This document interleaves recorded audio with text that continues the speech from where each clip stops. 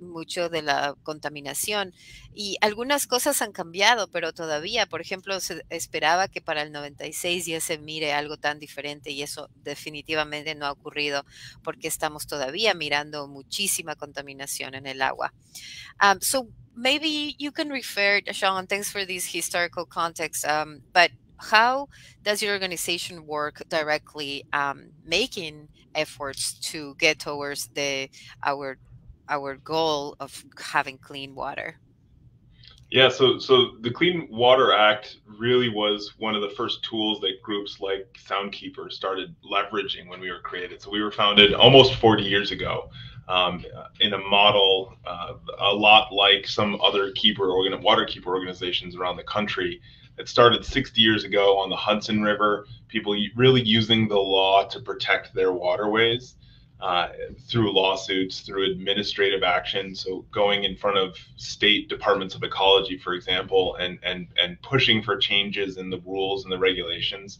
And so that's what we do here. That's really the bread and butter core aspect of our work is that enforcing the Clean Water Act, using its tools, leveraging our advocates in Olympia to work with state agencies and with the federal government to make sure that all the permits that we have in place are the most protective and innovative, to make sure that they're being enforced, to make sure that they're being developed with communities and working all together at the same time. That's wonderful. Thanks for all your work and for doing the things for us to be protected in our communities, but also our habitat. Una de las cosas que estaba diciendo Sean que hacen en su organización es, hace mucho tiempo cuando empezaron con el río Hudson que queda en Nueva York, es hacer procedimientos legales que puedan hacer ellos contribuir para que pueda la comunidad pues tener beneficios de la limpieza. Entonces ellos se dedican a eso la mayoría del tiempo ahora, a la regulación, si es que alguna de las empresas no está cumpliendo con las reglas que deberían, pues ahí está el Puget Soundkeeper haciendo lo que deberían hacer, asegurando la regulación. Sean, one follow-up question that I have is, how do you do the patrolling and how does that link to your mission? And what do you look for when you go out? Because it's such a good thing to do, to be out on the waters. Where do you patrol? How often? And just one second. Luis, estoy escuchando un eco otra vez. Si por favor podría bajar el volumen de la cabina. Okay, thank you. Go ahead. Sure. Yeah. So I think that it's, taking a step back, while we do talk a lot about the law at Soundkeeper, we're not just working on, in courtrooms. In fact, we're rarely in a courtroom. A lot of it is out in the communities. And so we patrol on the waterfronts. We have kayak patrols. We have a vessel that we use to go around the Sound, up the Duwamish River on our waterfronts. We kayak along our coasts. We do walking patrols and bike patrols. And what I mean by patrol is we're out there looking for problems that can be solved. Sometimes those problems are, an industrial facility that's got water gushing out of a place that water shouldn't be gushing out of, or it's a pipe that's coming out of the ground leaking oil, and nobody knows why it's doing that. Those are some of the things that we spot. We also spot, oil slicks on waterways. We clean up garbage as we're going around. We educate communities and youth groups from schools about what clean water and how watersheds function while we're doing this. We're also looking at facilities and checking with, running what we see on the ground on our patrols by what they're supposed to be doing under the law, and making sure those two things line up so that we're constantly on the look for places where we can either make a phone call and have somebody fix a problem, or we can bring a lawsuit if it's an egregious problem that needs that level of action, or we can make a new friend and go in and connect with some of these businesses that might not know their obligations and develop that kind of commonality of purpose. Entonces, estábamos hablando que es muy bueno esto de poder tener las patrullas del agua, porque puedes ellos salir con la comunidad y también invitar a las personas de su estado a mirar qué está pasando en en el agua, mirar si es que, por ejemplo, tienen algunos líquidos que están viniendo de las industrias, ellos lo pueden reportar y pueda tomar acción si es que alguien está actuando que en algo que no está beneficiando a la comunidad y obviamente el agua. Y por eso es muy importante estar ahí supervisando y poder ver que quiénes son buenos amigos y quiénes son no de el medio ambiente, del agua y poderlos traer a que rindan cuentas, pues. So I did you covered a little bit more on like what has happened. Could you, without giving too much details on who, but maybe mention a successful after your actions that you have done and what we have been able to accomplish, and maybe we can narrow it down to on around the Duwamish. Yeah, so we like to celebrate as many victories as we can, of course, to show that the system is working. But we also don't like to harp on those victories because we don't really want to, grind somebody into the ground when they're doing something better. Most of the groups that we bring lawsuits against, in my experience here and in other watersheds, don't necessarily know the full extent of what they need to be doing sometimes and are willing to work with us to try to find those solutions. So there's a lot of great, community stewards and companies that want to protect their local environment and the communities around them. Sometimes they need a letter from some lawyers to get that to happen. Sometimes they don't. But one really great example is we brought a Clean Water Act lawsuit against a company on the Duwamish for a bunch of stormwater violations, things running off into the Duwamish River, not making sure to cover and capture a lot of their pollution sources, just doing a whole host of things wrong. And as part of that, we were able to direct a significant amount of money to some restoration projects for salmon restoration up in the Green River, helping state agencies finish construction of a site that's bringing back 20 to 40 acres, depending on where the river is in flood stage, of salmon habitat for juveniles. And so that's a project that wouldn't have happened without the funds generated through our enforcement actions, which is important to note. We don't get any money from these enforcement actions. We are not allowed to under the Clean Water Act. If under the Clean Water Act, if the EPA or the state goes after somebody with an enforcement, you're violating a state law, the state can go after you, that money goes to the state. When we enforce it, that money does not go to us, but we can redirect that money through settlements to projects in the community to help restore the rivers that were harmed by that pollution. Es tan importante lo que dice que, por ejemplo, después de un procedimiento legal, si se prueba y se comprueba todo lo que hacen, la organización redistribuye esos fondos a la comunidad para proyectos comunitarios. Por ejemplo, le pregunté si algo en el Duwamish que es más tangible y pues después de que encontraron violaciones en tal empresa, violaciones de que no estaban haciendo bien el conducto y la contaminación, se siguió el procedimiento legal y esos fondos del procedimiento fueron a beneficiar a la comunidad para proyectos que pueden hacer con jóvenes o para restauración, por ejemplo, del salmón, y que es tan importante para poder nosotros mejorar el medio ambiente. I'm very grateful to all the things that you do to protect the water and to definitely to be our eyes on the water when you are acting, bringing those patrols. What was, and this is a little bit of a tricky question, but when you came to Seattle, because you moved from the East Coast, what was something that was an eye-opening for you, saying, wow, I really need to work in this? Like what has been disheartening to see that still some violations are happening on the water or on the Duwamish, that has made your work even more meaningful, because you have quite a lot of experience in doing this work, but were you surprised to see what you saw around the Duwamish, or like anything that you would like to share about that?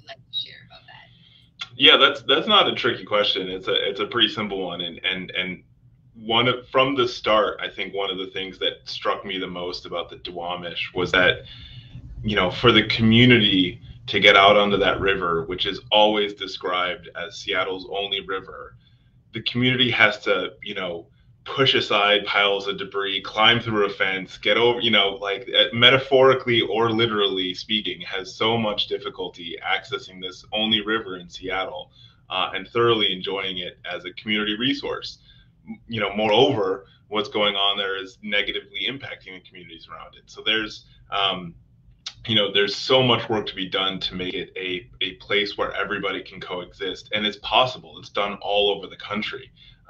Street end access points, really nice green infrastructure around the place to help air quality. There's better lighting, better street maintenance, public services, bus stops, community schools, water landings and places for kayaks to hop in. And all of that, tribes have difficulty accessing, the communities have difficulty accessing, and getting to waters is the first step in turning people's minds around on how that's a resource. If you can't see the water, whether you're the mayor, the governor, or somebody working in one of the facilities along it, if you're not looking at the water, you don't value the water. So we need to have people to be able to get to, see, and enjoy the water before we can start to turn around a lot of the work needed and accelerate that towards that, vibrant community resource that we know it should be and it can be. Now that you mentioned the vibrant communities, it is important that we also let community know that your amazing work and supporting other things, not just water related, which, this community having cumulative impacts of many different sources of environmental injustices. You've been having a great support, or you've been giving a great support and help to these communities about the air. And everything to us relate, right? Like when you live in an environmental justice community, how the water relates and what's happening, and also bring the other injustices. But would you like to talk a little bit more about that as well, those intersections? Yeah, that's a great point. And it's a lot of what we do is work on water. That's, I got the background here with water on it and things. It's very much tied to air, though. It's all one and the same. Starting from the largest level with climate change. Climate change is an air, atmosphere-driven, horrendous man-made problem affecting every facet of life, including waterways. So you can't work on saving watersheds without working on having clean air around them. And you can't work on supporting communities without working on air either. It's definitely all interconnected. And in places like the Duwamish, there's a host of air issues that, range from pollution from airports, lead in aviation gasoline from, prop planes flying in and out of local airports, all the way down to, particles of metal dust flying off of industrial sites. There's odors, there's all sorts of airborne toxins that come out of some of these facilities. And those, yes, they land on the water. And so we're concerned about the fish in their ingesting of those as well. But we're predominantly concerned about the communities there. But the good news is a lot of the same tools help a lot of those things. More trees, more open space, more pollinator habitat, better transparency and enforcement at industrial sites, innovations in how to coexist. So there's tons and tons and tons of solutions that can help fix the water, the air, the access to our waterfronts and open spaces, and help communities thrive.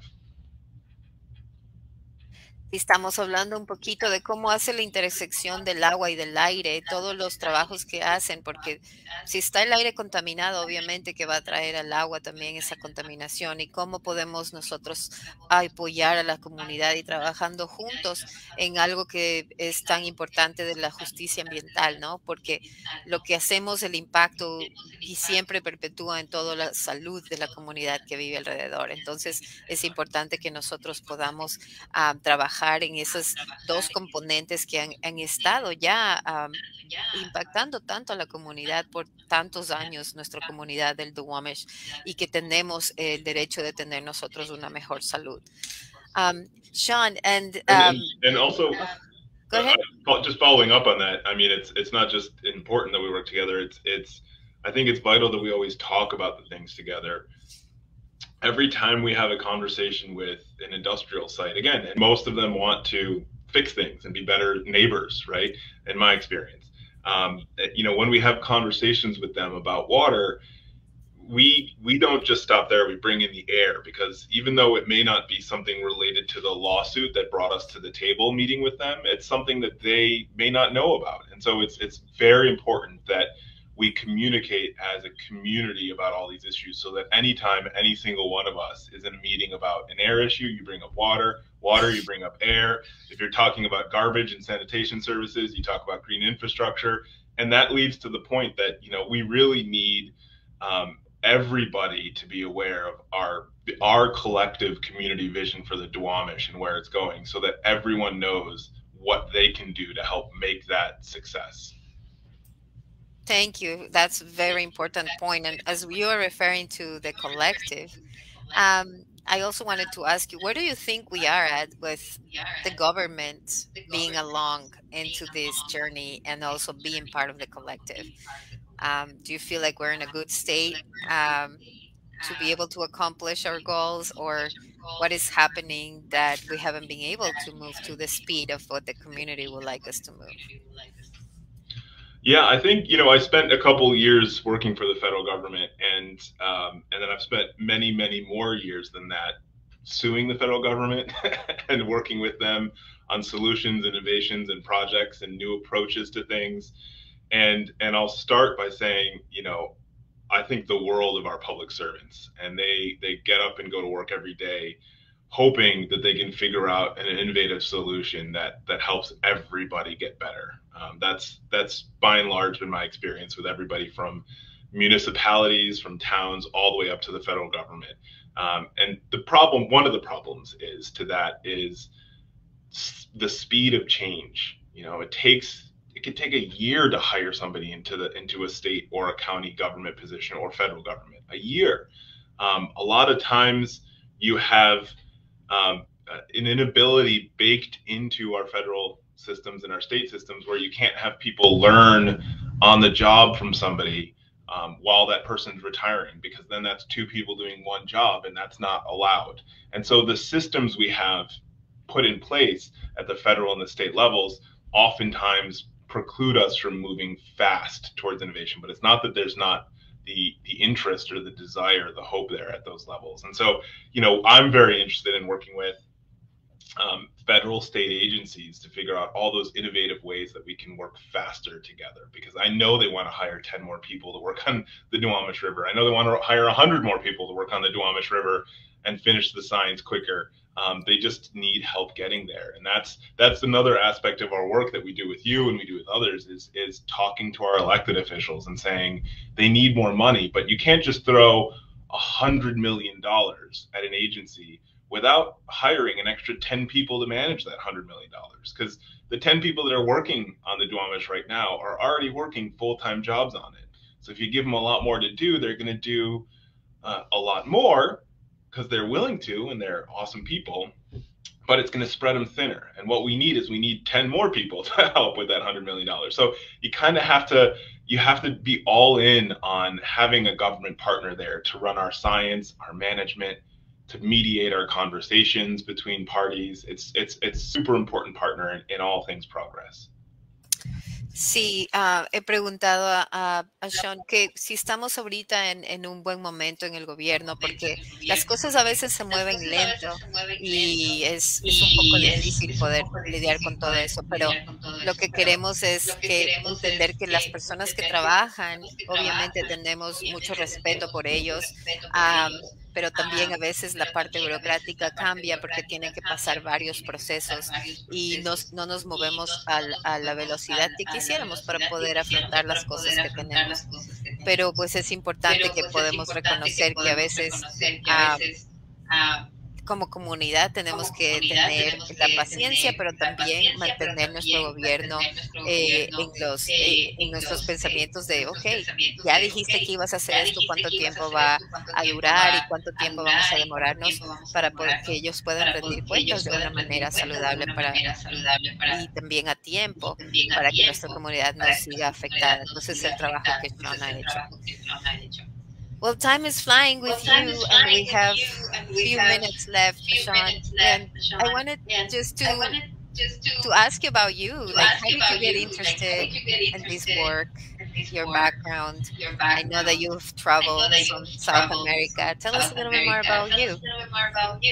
Oh yeah, no, I'm just me. I'm Sean. I think I've always had an interest in fish and waterways since I was a young kid, working on looking into becoming a marine biologist until well, I still want to be a marine biologist every day of the week. And so I studied marine biology in middle school, in high school, in college, master's degree in that. And so I've always kind of loved our coastal and marine ecosystems. I worked in Alaska as a fisheries observer for a year and got hooked on the concept of using the law to make changes. And so that's when I went to law school to focus on environmental law, and I've been working in it ever since. I've worked for 3 nonprofits in the federal government, all working in the public interest sector. But I've regularly come back to Seattle over the years. My mom worked as a ship fitter and a ship scaler in the shipyards on the Duwamish River out on Harbor Island for most of the 70s, joining as a laborer and becoming a shop steward, learning how to weld, and then eventually becoming an electrician, working in shipyards in other parts of the country as well after this. And so we've always had Seattle in our hearts and the Duwamish River. And so the opportunity to come back here was super exciting, and I couldn't wait. Así es que pues estamos escuchando un poco más de Sean, su vida, cómo le interesó al principio de ser un marino biólogo y ahora hasta ahora quiere seguir haciendo eso, aunque tiene ahora su licencia de abogacía, pues eso le hace también ser importante en su organización por los roles que cumple la organización Puget Soundkeeper, y pues ahora vamos a poder seguir trabajando como coalición para poder desarrollar más cosas juntos. One thing that I forgot to mention is Puget Soundkeeper is part of a bigger keeper organization. And it's a little hard to understand. Could you refer to that a little bit? Yeah, and again, thank you for also for having me, and thank you for not asking me to speak in Spanish. I understood almost everything you're saying because as you know, I lived in Ecuador for 8 months and studied in that beautiful country. Studied marine biology and ecology down there, but thank you for not making me try to butcher terms of art as well. You know them much better than I do. Yeah, Puget Soundkeeper is part of the Waterkeeper Alliance. We're actually one of the 6 founding organizations of that alliance. So in 1990, there were 6 groups that had the keeper word in them around the country. Hudson River Keeper, San Francisco Bay Keeper, Puget Soundkeeper, and a couple others. And we came together and founded the Waterkeeper Alliance to drive this local watershed activism using the law and working with communities around the world. And so now we have 180 Waterkeeper organizations in the United States and over 350 around the world. It's a wonderful network of activists. Every single organization maintains that same approach of being on the water, ready to step into court to protect it, and working with the communities to talk about how to solve its problems. And so that's the kind of trifecta: being out on the water, working with communities, and ready to take action where needed, but at that local level. You're never going to meet a waterkeeper that works nationally or just sits in DC and has an office there and is working directly with Congress, because we're in waterways. The ones that are in DC are the Anacostia River Keeper and the Potomac River Keeper, and the ones that are working on DC's local waterways. So it's a wonderful network of local community activists all around the world, and I love being part of it. Thank you, Sean. And we love that Puget Soundkeeper is part of our coalition. You do very important work, and we feel also part of this collective that is working towards clean water. And it's wonderful to be in company for all the work that you do. Is there anything that you would like to encourage people to volunteer, come to your kayak tours, to see what it is to be a Puget Soundkeeper person? Yeah, well, we're always looking for new volunteers. We do cleanups and kayak patrols all summer long, all year long, actually. We're going to be doing our annual 5th of July cleanup of Lake Union after the fireworks show. But in large part, I'd ask anybody listening or interested in helping to find your local organization. Go to DRCC and figure out, who's doing the work in your neighborhoods. Because by and large, we need more people that are walking around their neighborhoods, collaborating with their neighbors, whether it's a business or a government entity doing work nearby. Figure out who's digging up that sewer system and talk to them about why they chose your neighborhood and how they can work together. So we need more hands on deck everywhere across our community, not just with Soundkeeper. But of course, come out and join us. We'd love to see you on the water. Así que pues una invitación para las personas que nos están escuchando, que podemos nosotros unir manos y traer, ya saben, a través del DRCC o a través de Puget Soundkeeper, lo más importante es estar en el agua y todos podemos hacer abogacía por nuestras aguas locales, que es lo más importante, ya sean a través del kayak tour, ya sean a través del bote. También se puede ir con Sean a veces a estar de policía del agua y es muy importante el trabajo, aprender un poco más y poder ser parte de este colaborativo que queremos hacer para que nuestra comunidad pueda estar saludable y proteger nuestra agua. Sean, thank you so much for being with us, and I'm sorry for the technical difficulties. I'm still hearing my echo, and it makes it a little hard, but you were great. And I want to thank everyone for listening, and I hope you have a nice rest of the day. Thanks for having me. We'll see you soon. Take care. Bye Thank now. you.